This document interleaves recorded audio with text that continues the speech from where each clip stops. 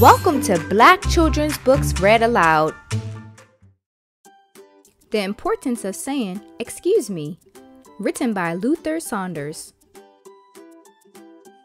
It was a fantastic Friday. "Girls," Daddy said, "get ready for breakfast, please."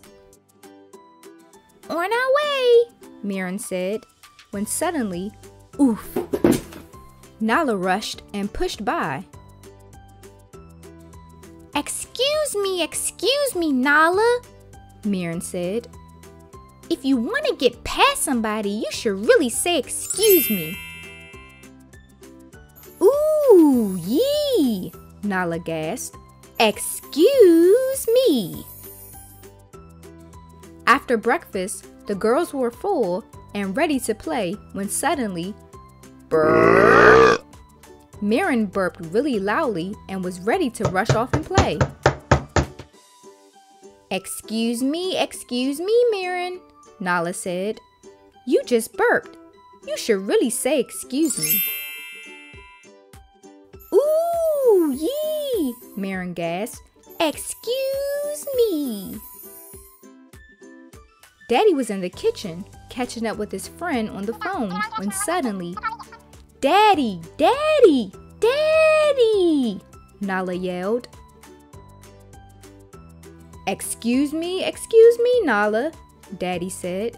"When someone is already talking on the phone and you need to interrupt, you should really say excuse me." "Ooh, yee," Nala gasped. "Excuse me." "Yes, my dear. Are you here for that ice cream I promised?" Daddy asked. Yummy, Nala cheered. Yippee! Mirren was dancing and jamming to some tunes and noticed Nala trying to get her attention. What? What did you say?" Mirren yelled. Excuse me, Mirren," Daddy said. "If you didn't hear what someone was saying, maybe first turn down the music. Then you should really say, excuse me."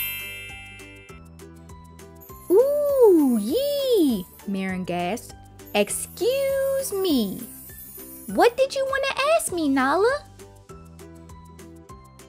"I wanted to ask if we could dance together," Nala asked. "Well, of course," Mirren answered as the two sisters two-stepped. Later that night, after dinner, the family was watching a movie together when suddenly, Purr! "Daddy!" The twins tried to shout, covering their noses. "Ooh, yee," Daddy said. Excuse me.